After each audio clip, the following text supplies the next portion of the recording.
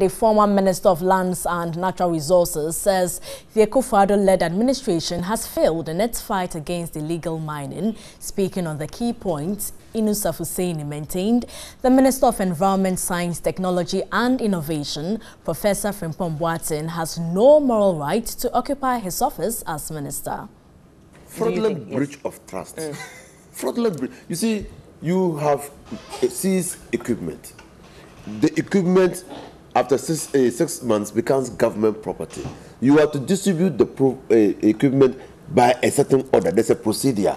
Then you covet the equipment. That's a fraudulent. You see, that office is an office of trust.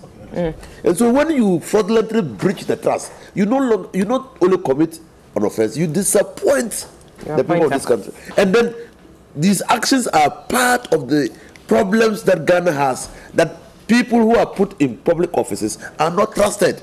Right. Very well. In fact, by now you have been sacked. I heard the minister made that statement, that 500. And I said, I have my doubts. My doubts is stemming from this point, from the documentation that I have read. See, without documentation, Abna, you can't just be talking, because we are lawyers. I get it, but this is also coming from a minister who is responsible, or who was responsible for this. The minister who made that statement, I'm questioning the basis of that statement. Okay.